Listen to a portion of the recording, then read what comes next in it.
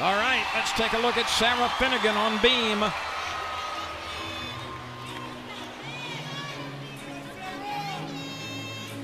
Sarah is tied for 7th on beam in the NCAA. She's averaging just under 9.9 for the season. This is one of the best gymnasts, not only in the SEC, but across the country.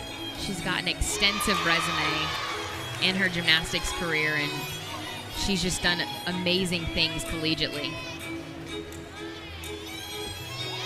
Very nice leap connection.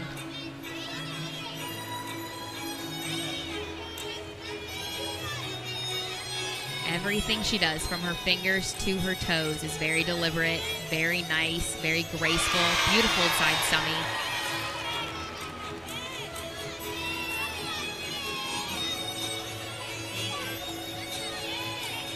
Sarah Finnegan with 77 total titles in her career. And a stuck landing.